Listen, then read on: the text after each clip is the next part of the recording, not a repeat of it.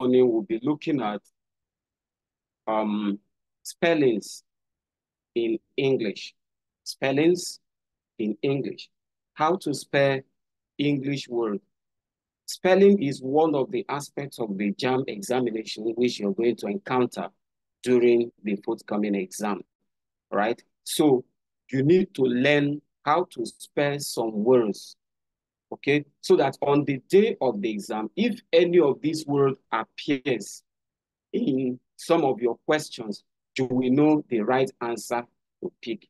As a learner of English, you are learning English as a second language. Remember, I stated earlier on that English is not your first language. English is your second language. Your first language is either Yoruba, Igbo, Hausa, or any of the native languages we speak in Nigeria. So you as a learner of English, we have to learn everything that is required in English to be, number one, competent in the use of the language. Number two, to be proficient in the use of the language as well. Remember that we've talked about common usage errors, all right, of word classes of English. You know, the word classes we use every day. We've discussed the common usage errors. That was our previous topic. Now, as you go about using English, whether in writing or in speaking, it is required of you and expected of you to be able to spell words correctly. All right. And there are techniques, there are rules you have to follow. There are rules that can guide you to, number one, know how to spell word in English. But there's something you should ask yourself, which is the question I normally ask students. Have you ever wondered why English is the only language we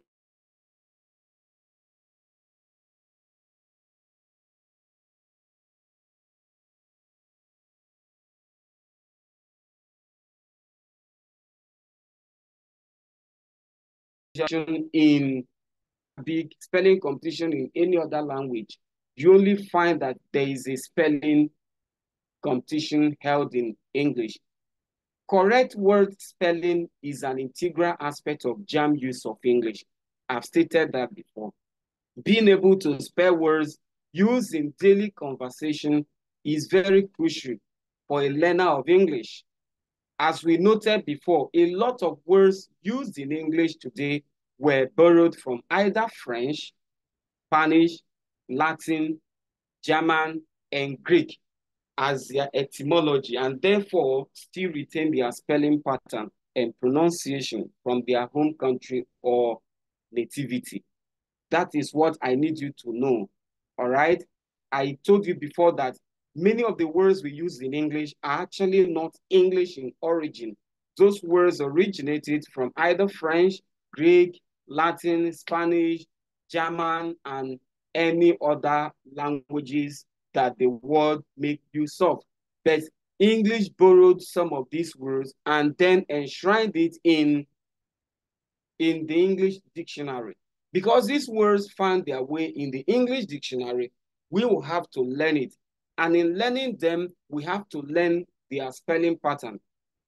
These words, since they are not English, have their own spelling pattern, all right? And the spelling pattern of the words maintain or retain their expression, retain their spelling pattern from the original word where this word comes from. All right. And so in you learning to spell words correctly, number one, you should know that spelling words in English is either from British English, American English, Australian English, Canadian English, or New Zealand English. If you can remember, I did tell you that these 5 countries I've mentioned are the owners of the language. They are first speakers. They are first users of English. English is native to them. English is native to the Americans. English is native to the British. English is native to a Canadian. English is native to an Australian. English is native to New Zealander. Okay, so these 5 countries use English as their first language. You and I are using English as our second language. All right. And so in spelling, there is variety. All right. There are varieties in spelling as well. The Americans spell words differently, some words differently from the British. And the British spell some words differently from the way an Australian will spell the word. All right. But you, as someone who is writing an exam, the only spelling you have to master, all right, and be consistent in its usage is the British English spelling. English word spelled according to the British usage, all right? Now, if you want to adopt, because many a times Nigerian speakers of English make use of American expression. Now, when you're writing, you need to be consistent in the type of spelling pattern you adopt. Whether you're using American English, the American English spelling should be consistent. The moment you start your paragraph, the very first thing you want to write, if it's American spelling that you want to be using, ensure that you started using American spelling from the beginning of your write-up to the end of your write-up. Let it be that every word, every lexis you're going to use, all right, in your write-up conform with the American English word use. Let it not be that there's going to be a mix-up. Sometimes you spell using the American word or you spell using British expression. It won't be nice that way, okay? But when you adopt the British English spelling pattern, ensure that you're consistent. Ensure that you remain with that. So the beginning of your spelling to the end of whatever it is you're writing should be British. If you adopt America, let it be that what you're writing, you're saying, your expression, your phrases, clauses, your sentences, whatever it is you're saying in your speech or your writing should be consistent with the American way of speaking and writing, of course, spelling words. You understand? Now, what are the tips? What are the rules of how can you improve in your spelling? How can you improve in your spelling? Number one of the things you can do to improve in your spelling is to make use of what we call mnemonics. All right? Mnemonics are, linguistic devices that is used in order to remember something easily. It's not very easy to remember information. Oftentimes, okay? Oftentimes, it's not easy to remember some pieces of information. But when you make use of mnemonics, you'll be able to remember a particular word. Mnemonics are things that sound like rhyme, okay? You use something like rhyme to be able to remember a particular word you don't want to forget. All right. So make use of mnemonics. Mnemonics oftentimes or most of the time helps you in retaining information as regards spelling. So number one, use mnemonics to remember your word. Okay. I've said that mnemonics sometimes they are rhymes and songs, all right, that could help you to remember the word you want to spell. All right. Mnemonics are also like acronyms. Okay. Mnemonics are also like acronyms. Sometimes, in today's world where we use some words that are shortened for a longer one, today LOL stands for laughing out loud, and so many other words, okay, like that exist. You can use that for you to be able to remember the word you want to spell. So use mnemonics. Mnemonics will help you a lot in remembering what. Number two, learn spelling rules. Learn some spelling rules. All right. Sometimes the best way to learn is to know the rules, because I told you before that English is full of rules, though there are exceptions to those rules. By learning a few of these rules that guides you, that helps in you remembering the words you want to spell, it will help you greatly. All right. Sometimes you ask yourself, why does the Y in friendly turn into I in friendliness? All right. You know, we have the word friendly. Now, that word friendly ends in Y. Why is it that when you want to spell the word friendliness, the Y in friendly turns into I? These are rules. There are rules guiding that. There are words that begin with suffix, there are words that end in suffix, while others begin with prefix. So those prefix, suffix, rules attached to words are what inform their changes in the spelling and pronunciation pattern. Okay? Another example is trying. All right? Trying. Someone can be trying, but that same person tries. All right? Trying changes. You see the Y in trying, we change to tries. Okay? So take note of that. Number two, I said learn some spelling rules. There are so many rules that are involved when it comes to spelling. Number three, what you can do to be very good at spelling is to learn commonly misspelled words. Commonly misspelled words. And those are the words we are going to learn today. There are so many commonly misspelled words in English, and we are going to learn the correct spelling and the wrong spelling. I've divided them and put the correct spelling and the wrong spelling. Of course, you're going to see the confusion that comes in them. But when you follow the tips I'm giving to you, you master these tips, you practice these tips. Of course, when you see a word, you already know, oh, this is how this word can be spelled. You understand? All right. So master, learn commonly misspelled words. And I'm going to give you so many of those words in English that you have to, learn. The next thing you can do is to make a list of words you have trouble spelling. There are so many words you have trouble spelling. So what can you do to improve on those words you have trouble spelling? Very simple. Make a list of them. Those words, get your jotter. Example, when I say vacuum, all right? Normally, I just said vacuum. If you're not conscious enough, you won't understand that there are double U in two places in that word. That vacuum is spelled VACUUM, all right? So there are words like that, such as vacuum in English, that you've encountered which give you trouble. What do you need to do? Simple. Make a list of them and constantly check the list you've made to see how these words are spelled.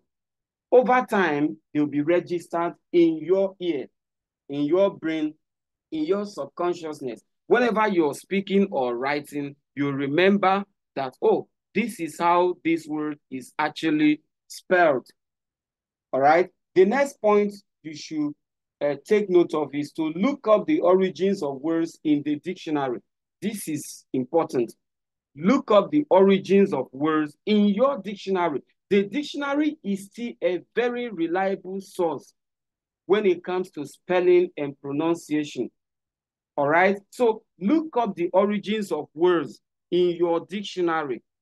Okay? As I said before, the words we use in English are either French, German, Spanish, all right, Greek, or Latin. Just a few of the words we use in English are actually English. So because these words were borrowed from these other countries I've mentioned, they retain their spelling and pronunciation pattern. That's the reason words like restaurant, by spelling, it is restaurant, but by pronunciation, it is restaurant. Restaurant. So all the words that are misspelled, I'm going to pronounce all of them so that you see how they are pronounced. Okay? You see how they are pronounced in English. So take note, the origin of every word retain the pronunciation and spelling pattern of that word. So that is what you need to take note of. Make use of your dictionary. Look up the meaning of the word. The next thing you can do in order to improve in your spelling is to do what I call chunking it out. All right? Sometimes words are difficult to spell just because they are long. You understand? There are some words that are so long in English, and before you can try to spell them, and also because they contain some mixtures of letters. Okay? So many consonants come together to form these words. All right? So in such cases, you can use the chunking method. Chunking is when you separate the word into chunks. You separate them. You syllabify them into syllables. That way you'll be able to, spell it. Example is, if I say you spell the word embarrass, embarrassed, embarrassed, or embarrassment, all right? You may not really know, okay, how many R's are in embarrassment, or how many S are in embarrassment. But by the time you separate it, all right, you separate it, you syllabify it, use syllables to divide it. Of course, you will get it. You will get it correct. All right. The next thing you can do is to sound it out. Sound out the words you're trying to spell. This is a spelling trick that is often taught to little kids, little children. We tell them to sound out the word because it's so simple. All right. If you're not sure how to spell a word, say it out loud, very slowly. Then write down what you hear.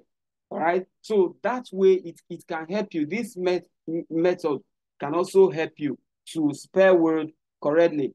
You can even draw a picture to represent that word. That's one of the things you can do. All right. You can draw a picture to represent that word. You can also play word games. All right. You may be wondering, how do I play word games when I have jam to write and all of that? Remember, I told you that the classes we're having is not just for you to write jam and pass and go. It's for you to be proficient. It's for you to be competent in the use of English, to improve in your usage of English. So you can do any of these things we've mentioned. Number one, for you to improve in your spelling skills. One, use mnemonics. Two, learn spelling rules. Three, learn commonly misspelled words. And we are going to learn them today because the exam you're going to write, these words are going to be contained in them. These commonly misspelled words are going to be contained in them. The next point is make a list of words you have trouble spelling. And the next thing you have to do is to look up the origins of words in the dictionary, because the origin of word retain the pronunciation pattern. All right. And number two, I said you can chunk it out by separating longer words, syllabify those longer words. And the next point is that you can draw pictures. All right. Draw pictures and you can check pronunciation. You can check pronunciation, and also you can as well play word game. Can play word game. So look at my screen now. Look at my screen now. These are the mispronounced words in English. All right? These are the mispronounced words, misspelled words in English. Take a look at them, one after the other. So I say, study this. I have A, then you can see correct spelling, and you can see misspelling, the incorrect spelling of each of these words. You need to be conscious enough, like you have to pay adequate attention for you to be able to decipher the difference in these misspelled words. So pay close attention.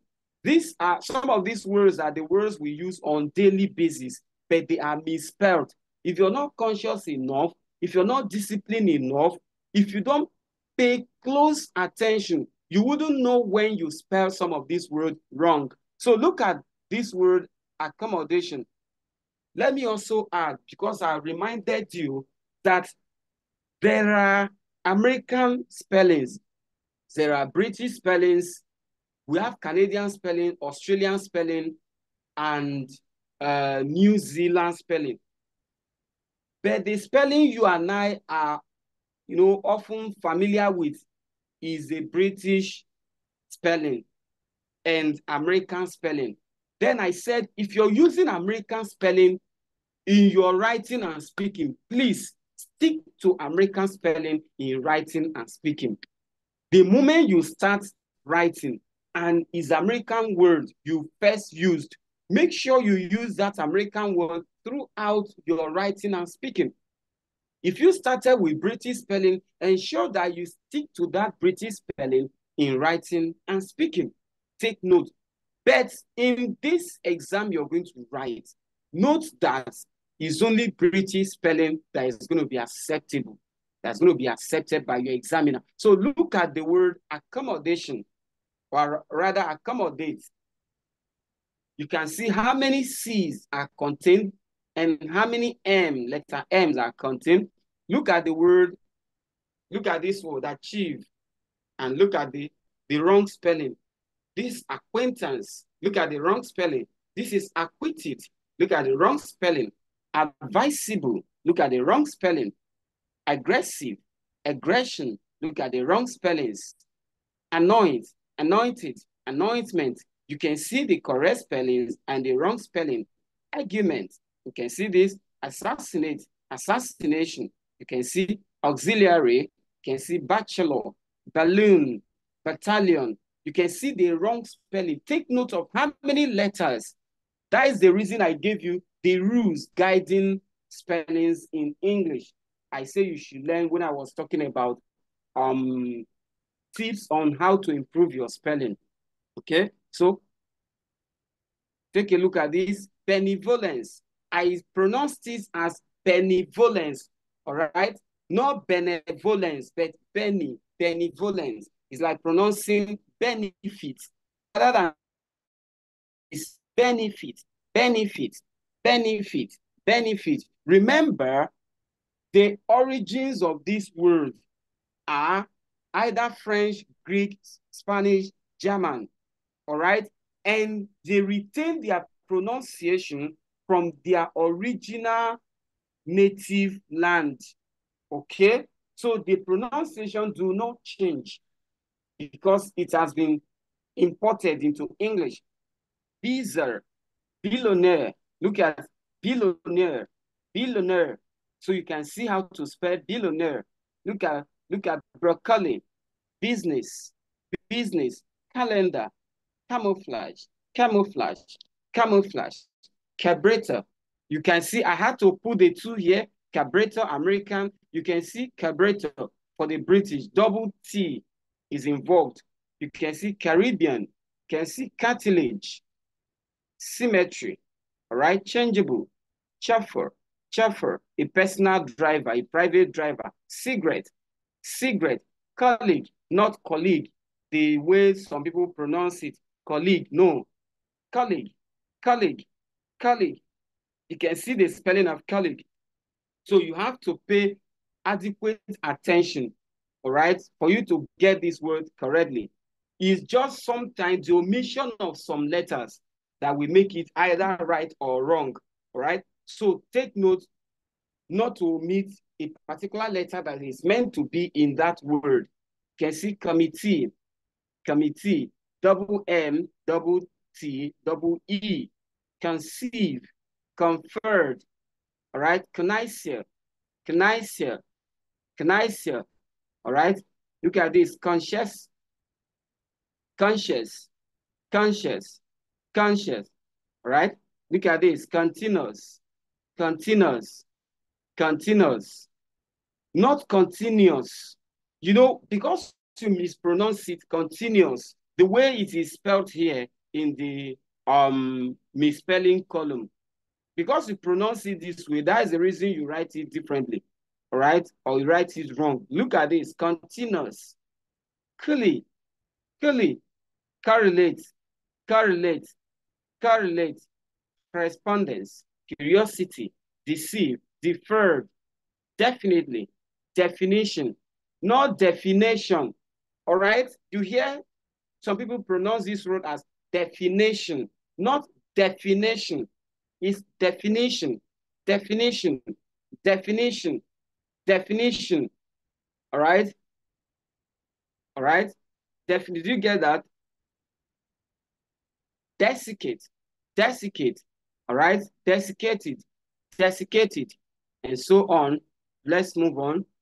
Look at deterred, deterred, deterred. You can see single T and double R here, but the misspelled word is double T here, all right? Deterrence, deterrence, deterrence, deterrence to serve as an example of something, all right? Dilemma, dilemma, dilemma, and then dining, a room, a table, all right? Dissatisfy, dissatisfy, dissect, dissect, dissection, dissect, all right? This word is dissect, dissipate, dissipate. You dissipate energy, drunkenness, drunkenness, ecstasy, ecstasy, ecstasy, ecstasy, ecstasy, ecstasy. You can see the wrong spelling, okay? So take note of the wrong spelling so that you don't make this mistake. Look at the wrong spelling and see what actually makes it wrong. Look at embarrass. I didn't pronounce it as embarrass. It's embarrass. You have embarrassed, embarrassed, embarrassment. Okay? Embarrassed. Look at embezzle, embezzle, emphasis, emphasis, entrepreneur, entrepreneur. This is not English. This word is not English. It's French. So it's retained the pronunciation from its origin, which is French. So entrepreneur, entrepreneur, not entrepreneur. The way you will often hear it, you know, people say entrepreneur, entrepreneur, entrepreneur, all over the place. It's entrepreneur, entrepreneur, entrepreneur, right? Let's move on. Look at envelope, surround or cover. Now look at this, envelope, a paper, a container for letters. So take note, envelope used as envelope and vice versa is wrong. Envelope without the E at the end and envelope. Sometimes when someone is dictating a word to you, you know, when is dictation spelling B, that's where you ask question to really know, all right? When this explanation I've made here is given to you, you know that, oh, this is what this word actually mean. This is the correct one I should spell. You can see that there is envelope with E and envelope without E, but the two are pronounced envelope, but their meaning differ. Look at the word earnest and look at another word, earnest. Earnest as someone's name has E-R-N-E-S-T. And earnest as to show seriousness is E-A-R-N-E-S-T, right? Earnest, which is a verb. This other one, E-A-R, is a verb. Y-E-R-N-E-S-T is a noun, is someone's name. So take note. Equipped. Equipped has a double P. Equipped, exaggerate, exaggerate, exaggerate, exceed, exceed, exercise, explanation, explanation, facsimile, facsimile, facsimile. That is something that resembles another thing, all right? Facsimile, look alike. Your handwriting, your exact handwriting, like saying calligraphy, all right? So take note, fallacy, fallacious, and so on. Fictitious, fictitious. Look at the wrong spelling of the word. Look at what makes it different. We have FICTITIOUS. All right? FICTITOUS. So the I is missing after the second T, after the I. All right? So there are three I in fictitious. Okay? Look at the next word. Fourth, fourth, fourth, and 40. 40. Okay? 40. 40. This is how to spell the word 40. All right? I've seen students writing FOURTY in the place of 40. No, that's the wrong spelling.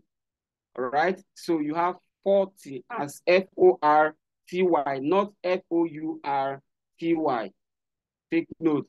Financier, financier, financier, not this other one. All right? Flabbergast, flabbergast, flabbergasted. Do you know that oftentimes students mispronounce this word? It's either because they don't see the spelling, how it is spelled. All right? Instead of saying flabbergast, they say flagabast. Flagabasted. Have you not heard that? Flagabasted. Say, I was flagabasted. Just meaning I was surprised. You hear them say I was flagabasted. Flagabasted. It's not flagabasted, but rather flabbergasted. Flabbergasted. Flourish. Fluorescent. Fluorescent. Take note of this spelling of this. Fluorescent as light. All right, is it? I explained that here. Fluorescent. Okay. Take note of the spelling. These words that we are learning this morning are the frequently used words by examiners. They often come out in exams, these words, to test your knowledge of spelling, of word spelling. So you have to learn them. Foreseeable, fundamental, glamorous, grateful. Please take note, grateful, not this, not this. I've seen a lot of these in both writing, you know, especially in writing. You see students write GREATFUL in the place of grateful. This is what you intend to write. GRATEFUL, grateful. You are grateful. You show gratitude. All right? So please take note of these words. Grievous, not grievous. Grievous, grievous. Guardian. All right? Guerrilla, guerrilla, guerrilla. Take note. Guerrilla, guidance, harass, heroes, hierarchy, hindrance, honorary, honorary, honorary. Okay, take note. Humorous, idiosyncrasy, idiosyncrasy, ingenious. All right, please pay attention. Ingenious, intelligent. Now look at this. Ingenious, honest. So you can see the difference. We have the word ingenious, which means intelligent. And then we have the word ingenious, which means honest. So you can see that the spelling of the two words is actually not the same. Inoculate, inoculate, inoculate. Take note. Innocuous, innocuous, intercede, interrupt, irresistible, eat. Look at this. It, possessive, like his, her. It, it. Look at. There's no apostrophe. So after the before the S, there's no apostrophe. Unlike the second one, it. All right. You have it is, it has. That's the meaning of this one. So take note not to spell them or use them wrongly. Now look at jewelry, American jewelry, British, kindergarten, knickers, lamppost, and later. Okay. Then you have latter and the meaning. Layers, liaison, layers, liaison.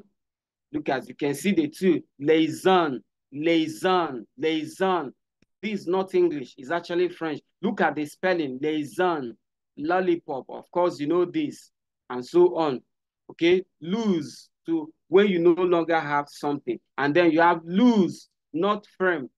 Okay, most time where you find this word, these two, lose and lose, is in comprehension passage.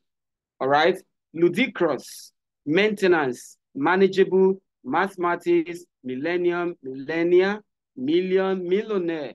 So take note of these words, they're important. Now look at this, mischievous, not mischievous. You often pronounce this as mischievous. It's actually mischievous. Mischievous, take note. Misogyny, misogyny, misspelled, murmur, mysterious, mystery, narrate, necessary, newsstand, no one, noticeable, all right? So, and so many, occasion, all right, occurred, occurrence, omitted, oppressed, oscillation, overrun, paid, parallel, pastime, pavilion, peninsula, peninsula. So take note of this word. Take your time out to study them. Take your time out. I know this slide will be sent to you. Please, as they come, as you lay your hand on this material, sit down and go through each of them one after the other. Learn these spellings because they are going to really help you in the exam. All right. And don't forget the rules I mentioned, the tips to guide you on how to use, how to improve in your spellings in English. That will be all for today. I'll see you on Monday next week. Thank you so very much. Please learn those words as they come to you. As you get the material, learn them. Thank you.